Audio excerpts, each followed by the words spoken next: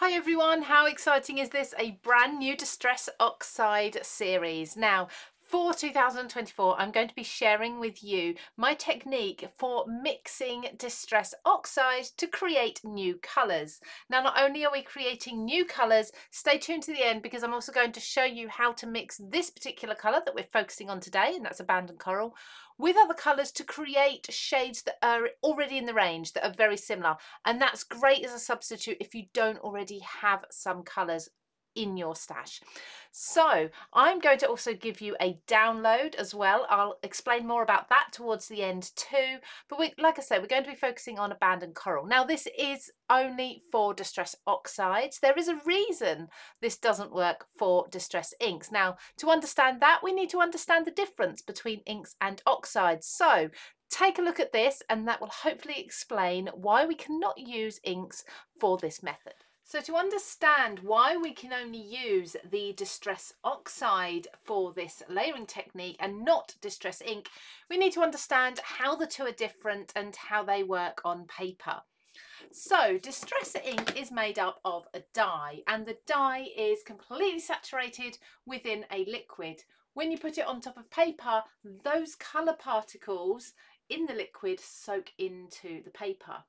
Now an oxide is made up of a dye and a pigment. So it has a dye base which will soak into the paper as well, but it also has pigment particles.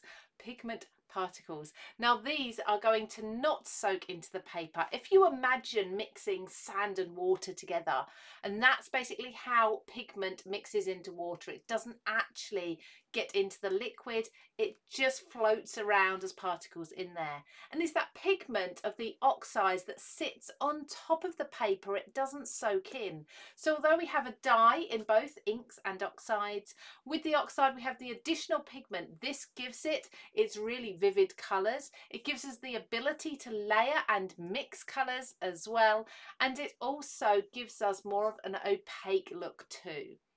Now because the dye in inks actually soaks into the paper, that means that dries a lot quicker and we really don't have time to be mixing the different colours together. It can be done, but it's really not easy and you do have to work super quick. With pigments, they sit on top of the paper much longer. We have time to blend them and mix them together before they dry. So let's get in with mixing some of these colours. As I say, Abandoned Coral is going to be our main colour today. I'm going to mix this with 5 other colours from the Distress range and create new shades for you to use in your papercraft projects. I am going to compare them to my colour chart here so you can see whereabouts they would sit with your other colours. And like I say, I do have a download chart that you can print off at home and fill in so that you can keep a track of all these new shades that we're creating. As always, please don't forget to give this video a thumbs up and subscribe to my channel if you haven't already. So I'm going to first mix Stormy Sky and Abandoned Coral. Now it does not matter, and I have tried and tested this, it does not matter which colour you place down first, but it is really important that you are working quite quickly with these and that you're not letting one of them dry before you go and add the second colour. So Abandoned Coral is a beautiful dark coral colour. So I'm going to place this down. Now I'm working on watercolour cardstock for this, and as I explained in that brief video a moment ago, the pigment is going to sit on the top of this paper. So I'm going to fill this square with Abandoned Coral, and I can come back to this if I feel I need to do some more mixing. I'm then going to take some Stormy Sky and place this over the top. Now this is probably my favourite mix of all of the shades that we're going to be creating today. So take a look at this. Absolutely gorgeous. Now you can make these shades ever so slightly darker, lighter, more pink, more blue by adding more of one colour, but in general I like to saturate the paper with both shades. So we can see there we've created a stunning purple mauve colour. It's a dusky purple. It's not the same as Dusty Concord. It is different. So let's just place the lids on these so they don't dry out. So like I say, this is Stormy Sky, and let's just put this against the purples that we already have. Now hopefully you can see how this has more of a grey tone to it. It has more of a dusty or dusky tone to it. I think it's absolutely beautiful. Now let me just show you also what might happen if you add pink on top or abandoned coral. You get a slightly warmer shade of this. Now this is where it turns into my favourite. This is unlike anything else in the Distress range now. So I've gone with abandoned coral on the bottom, stormy sky in the middle, then abandoned coral again on the top. And you could easily blend this into one or the other colours as well. But again, now let's take a look. I've always said there is a colour like this missing within the Distress Ink and Oxide range. That's my personal preference because I really love this colour. But as you can see, it's almost a darker shade of Victorian velvet, but there isn't anything else there that it can possibly compare to. In fact, let me know in the comments, what would you call this? That's a really good fun game. Let me know, what would you call this first shade? Now we've still got 4 more colours to mix abandoned coral with, so I'm just going to clean up my work surface and work on the next colour. So next we're going to be mixing abandoned coral with hickory smoke. So it's well worth mixing all of your colours with various greys and picket fence as well to see what shades you create. I really love this one again. So let's start with abandoned coral first. Like I say, it doesn't really matter which way round you put your inks. Definitely try both if you think it's going to make a difference. If they are shockingly different colours, you never know, you might get a slightly different shade. But if you're just looking for fresh new colours, try both ways out. But I've found in general it really doesn't make a lot of difference at all. So there's my abandoned coral and then hickory smoke over the top. Now this is a lovely colour as well. It really is a nice warm grey, kind of a brown as well. I say kind of a brown because it's got that red in it, but I think it still sits within the greys. But I still found it was also sort of leaning towards a purple too. So let's just cover this area. I've got a smaller blending brush for this one. But you can see we get a lovely smooth blend, absolutely perfect, of those two together. Isn't that lovely? So now we've got a much warmer, kind of almost an orange brown colour there. Let's take a look at how this then compares to others that we already have in the Distress Oxide range. So I think this one, it does have a similarity with aged mahogany. We'll come to that in a moment. As you can see, the oranges, it's definitely a darker shade of abandoned coral. I didn't do brilliantly blending that in. Let's just give that a little more of a blend in there, neaten that up just a little bit. And obviously as it dries it does fade. Let's look at the reds. So it's definitely darker than Festive Berries. I think it's kind of a lighter shade of aged mahogany, which again is a sort of your burgundy colours are definitely some that I feel are maybe missing from the Distress range. There's only so many colours that Mr. Holtz can come up with. I know that, you know, it's impossible to have every single shade ever imagined. Let's look at the oranges as well. It's much darker than those. And I will go to the browns too, there towards the back. And then you can really see how much more red that is. Isn't that gorgeous? Now, bear in mind, I'm mixing these on paper, mixing the pigment element of them. Definitely try them out, mixing the two colours and spritzing with water and seeing what happens to them then as well. So the next blend that I'm going to do is Mermaid Lagoon. Now, as you can imagine, a red and a blue. We'd hope to see a nice purple here. Now what you will find is with each colour, if you're going through like me and mixing one particular colour with lots of others, you will find that you'll get quite similar shades of colours or quite similar colours throughout all of the mixes because you've got the same sort of base here. But across the range, once you start getting into mixing all of your colours with lots of others, you're going to have a plethora of new colours and shades for you to play around with in your craft projects. So this next square is going to be Mermaid Lagoon. Just a tip for you, if you do it like myself, whether you are inking along with me or whether you're going to go away and do something similar later on for your colour chart that I'm going to explain to you at the end, Do try and make a note of these as you're doing them. It's very easy to get really excited about mixing new colours and then forget which is which. So make sure you're doing that as you work. Now, Mermaid Lagoon, I'm going to go right onto the Aged Mahogany there. Sorry, it's not Aged Mahogany, it's Abandoned Coral there. Now this gives us, it is a blue. I'm actually going to, with this one, because the blue is so strong, I'm actually going to put a little more of the Abandoned Coral over the top, I think. I'm going to give that a good mix. That is a really nice blue, definitely a deep dark purple. Now it's not actually contaminating my brushes too much either. I'll get a little bit of the previous colour on there, but not too much. And I do get a lot of questions about cleaning brushes off and such, and you can easily do that with just a piece of kitchen towel. Just wipe the excess off. You can see I've got a little bit of blue on there.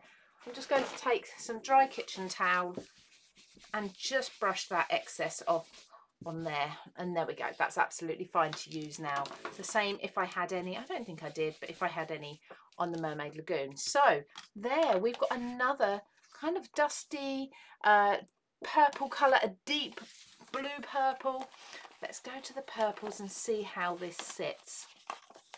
Now what I have also done for you, and I will do for each of the videos, is I have found that some colours just make basically shades that are already in the range, and I will list a couple of those for you for each colour as well. So you can see Dusty Concord is much more blue, it's much darker.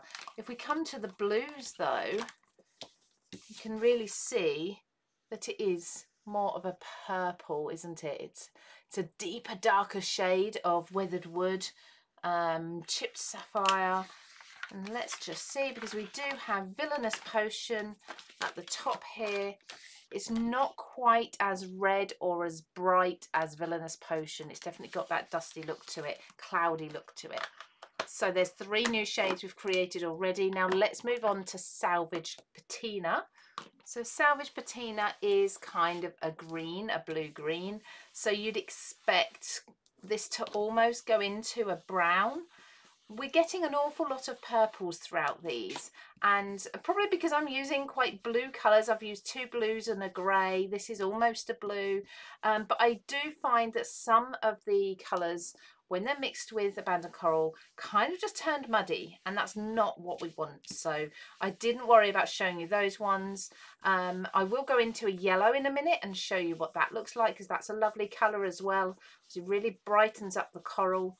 But we can see there we've got a lovely mauve, again what I call a mauve colour, really beautiful. Let's just wipe the surface there so we can see that. Now any patchiness will dry, that's where the dye is sitting on the top. Let's take a look and make sure we've got nothing similar. I think it's kind of almost Victorian velvet like, which we'll have a look at. Not too far off Saltwater Taffy. Let's see, so it is definitely a lighter shade of Aged Mahogany. It's almost like Aged Mahogany would then go with the Hickory Smoke blend and then go into the Salvage Patina blend. That would make a lovely ombre. And then what was the one I was going to look at in the purples? I've never known why it sits with the purples, but Victorian Velvet. So it is a darker, kind of a darker shade of Victorian Velvet there. So 3 new shades for you. Let's do one more with that lovely bright Squeezed Lemonade yellow. So there's my Abandoned Coral laid down. Now this lovely bright yellow makes the most beautiful shade. So take a look at this. It lightens and lifts and brightens the Abandoned Coral amazingly. We do get another coral colour. It's more of a peach colour though. It's definitely brighter.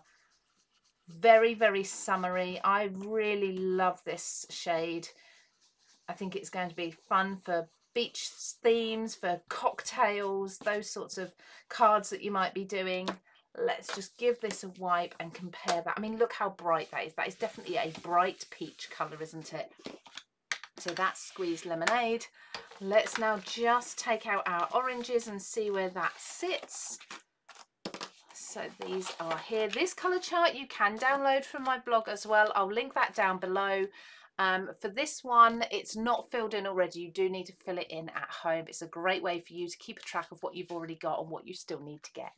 So looking at these, it's kind of spice marmalade, dried marigold, a little bit lighter than ripe persimmon. I feel it's got more of a pink tone than these two, but it is lighter than ripe persimmon. So let's just add a little more pink over the top actually, because you can play around with this, and then we get more into the paler ripe persimmon sort of colour, the pinky peach tones. I call this one Peach Melba, I think. That's peach and raspberry, isn't it?